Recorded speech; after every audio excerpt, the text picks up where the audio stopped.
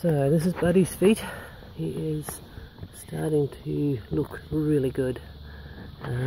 Really pleased with how his angles are, and he is starting to get some really good wear patterns. So this is the front hoof, just been trimmed, and then he's walked in mud again. Before I thought to do a video of him. So all that sinking at the front there is just about out. There's just the tiniest bit of sole left to go here. All the rest of the sole is exfoliating. In the paddock that he's in now, he's actually getting some really nice wear patterns, and it's starting to look really good.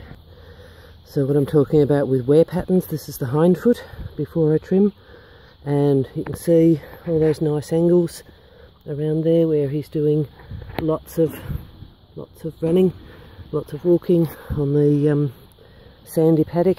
So he's starting to get some really nice wear patterns on the foot and angles around the toe.